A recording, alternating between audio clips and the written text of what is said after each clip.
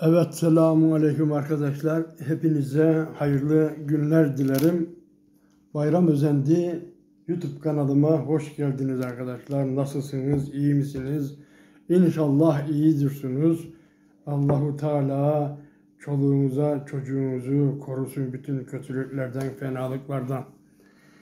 Evet arkadaşlar, yine de video çekmelerimize devam edeceğiz. Hazreti Fatima-I Zehra'nın hayatına okumaya devam edeceğiz arkadaşlar. Tabii ki bazı konular işlendi burada. Hatta çocuklarının bile işlendi. Allahu Teala mekanlarını cennet eylesin. Bizleri de onlara komşu eylesin inşallah. Ali Aba. Ehli Beyt kadrosunu yukarıda çizdikten sonra şimdi de Ali Aba tabirinin kaynağına inelim. Bir gün insanlığın efendisi yine nefislerini Allah'a adamış mübarek kızlarının evini şereflendirdiler. Cömertlik denizi ve bilgi güneşi Hazreti Ali Keremallahu Vece biraz evvel küçük bir et parçası getirmiş, et pişirilmiş fakat henüz ortaya konulup yenmemiştir. Cennet kadınlarının efendisi Hazreti Fatima-I Zehra çırpınan bir alev gibi evin içinde dönüp duruyordu. Nihayet pişirdiği eti mukaddes babasının önüne getirip koydu ve dedi: "Ey benim babam, lütfen buyurun hep beraber yiyelim." Allah Resulü'nün tebessümleri güneşleri gölgede bırakacak kadar müthiş. "Peki kızım," dediler, "yiyelim." Beşi birden sofranın etrafında halka oldular. Beşi birden sofranın etrafında halka oldular. Hem nasıl bir manzara. Evvela biri bütün alemlerin var oluşunun sebep olan Allah sevgilisi ve onun etrafında güneş, etrafındaki yıldızlar gibi pervaneleşen cennet çiçekleri Fatima-i Zehra, Ali-ül Murtaza, Hasan ve Hüseyin. Varlığın nuru ve iki cihanın saadet güneşi Cenab-ı Peygamber mübarek kızları Fatima'yı sağlarına, Allah'ın yenilmez arslanı Ali'yi de sollarına aldılar. Hasan ve Hüseyin'i de kucaklarına oturttuktan sonra bu mübarek topluluğu abalarının içinde kuşattılar. Harikulade bir manzara, hem de hiçbir ressamın hayali edemeyeceği bir eda, bir ilahi pırıltı. Nihayetsiz olan mülkün seyidi ve Kevser çeşmelerinin maliki yanlarında ve kucaklarında bulunanları böylece madde ve mane çadırının içine aldıktan sonra mübarek ellerini Allah'ın hacet kapısına açtılar.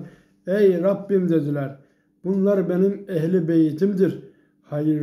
Hayırlılarım, yakınlarım ve has kimselerimdir. Bunlardan senin rızana aykırı olan kötülük, günah, şek ve şüpheleri, bütün kötülükleri ve şeytanın kışkırtmalarını giderip onları koru. Kötü ahlaklardan ve diğer gizli ve açık ayıplardan tam olarak temizle." Ve bu peygamber gönlünden arşa yükselen duaya bütün gök ehli iman etti. Amin dedi. İmamı Müslim'in İffet ve İsmet Sadefi Hazreti Ali Ayşe radıyallahu anha'den tahriç ettiği bir rivayette şöyle: Nebiler Nebisi bir sabah üzerinde siyah kıldan mamul nakışlı bir aba olduğu halde çıkmıştı. Derken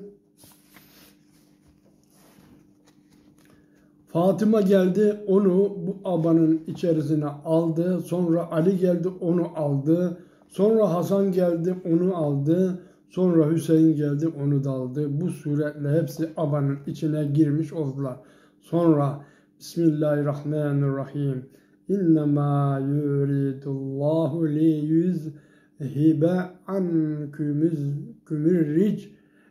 ricse ehlel beyneti ve yudahhirakum tahhira. Ey ehli beyt! Allah sizden ancak kiri gidermek ve sizi tertemiz yapmak ister ayetini okudu. Ömer bin Ebi Seleme'den Ey ehli beyt, Allah sizden ancak kiri gidermek ve sizi tertemiz yapmak ister. Ayeti Ümmü Seleme'nin evinden nazil oldu. Allah'ın Resulü Fatima-I, Zehra'yı, Hasan'ı, Hüseyin'i çağırdı. Onları bir örtüyle bürüyüp örttü. O sırada Hazreti Ali arkada geride bulunuyordu. Onu da örtü ile bürüdü, örttü. Sonra da şöyle buyurdu. Allah'ım bunlar benim ehli beytimdir. Bunlardan günah kirini gider, kendilerini tertemiz yap. Bu manzarayı gören Ümmü Seleme şevkle hatırladı. Ya Nebiyallah, ben de onlarla birlikte miyim? Allah'ın sevgilisi ona hitaben dediler ki sen yerindesin ve bana hayırlısın. İşte gönlünden bir damla iman ışığı taşıyan, her müminin iman dudağını ıslatması gereken pınar.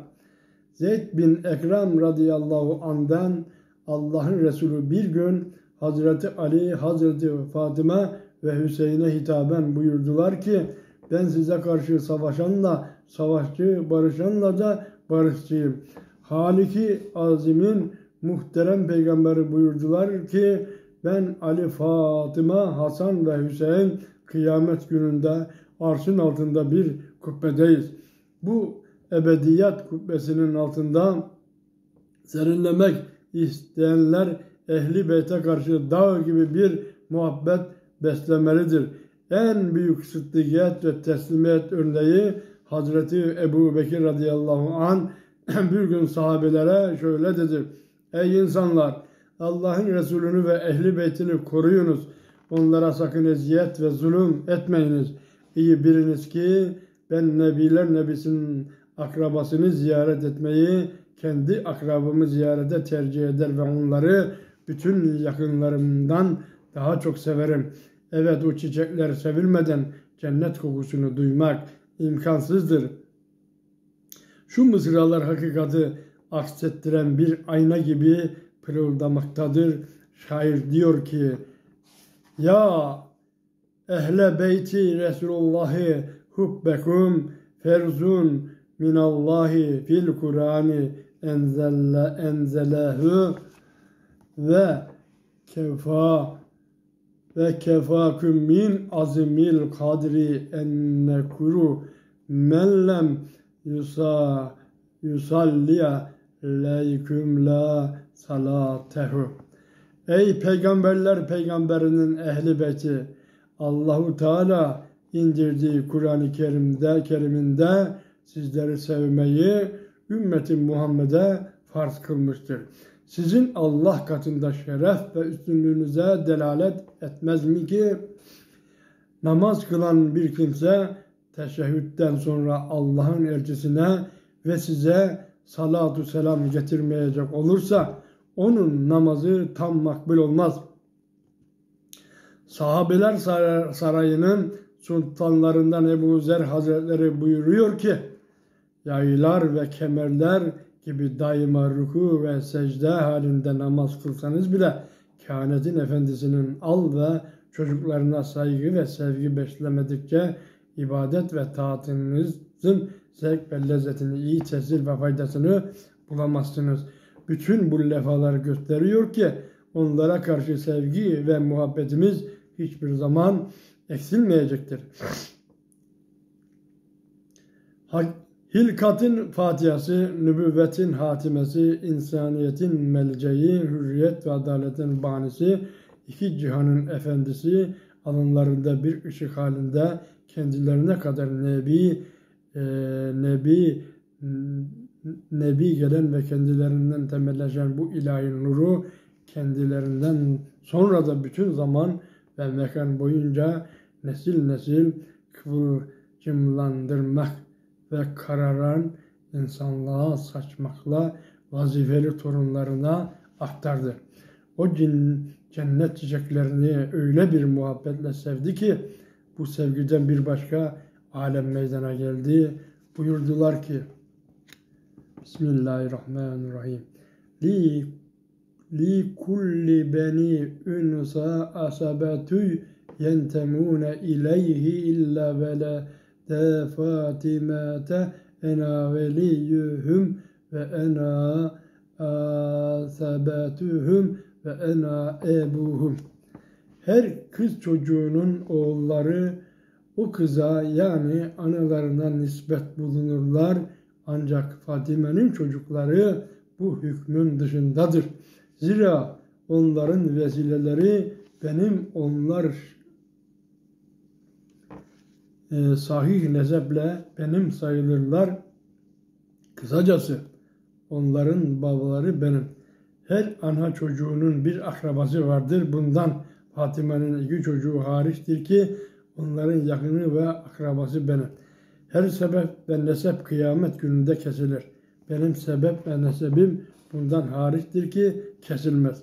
Evet, ilahi vaat ve müjde gereğince nur nesli Hazreti Hasan ve Hazreti Hüseyin'den o türlü ırmak olup çaladı ki koca İslam zemini içinde en ileri mana kahramanları hep bu kaynaktan fışkırdı ve kuruyan dudaklara iman balığını değdirdi.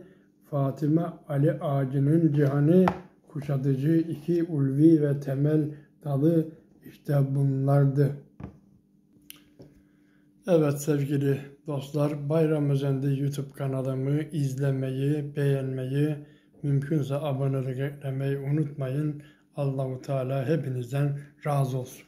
Amin.